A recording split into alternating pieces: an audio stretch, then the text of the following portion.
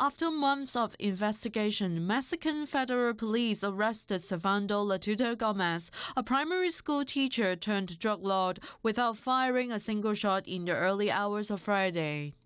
A number of houses in the Mexican city of Morelia, which police believed Knights Templar cartel leader Servando Tuta Gomez had used, was under surveillance for months.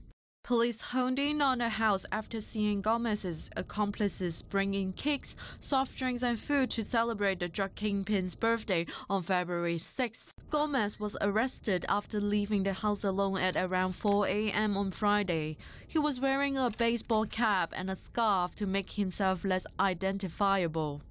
In the operation, police also arrested 8 bodyguards and seized a grenade launcher, 3 grenades, a machine pistol, 4 assault rifles and 7 handguns. Gomez's younger brother Flavio, allegedly a financier of the drug cartel, was also arrested in Merida on Friday. Unlike other drug cartel leaders who would prefer to stay out of the limelight, Gomez constantly gave interviews and published videos on social media.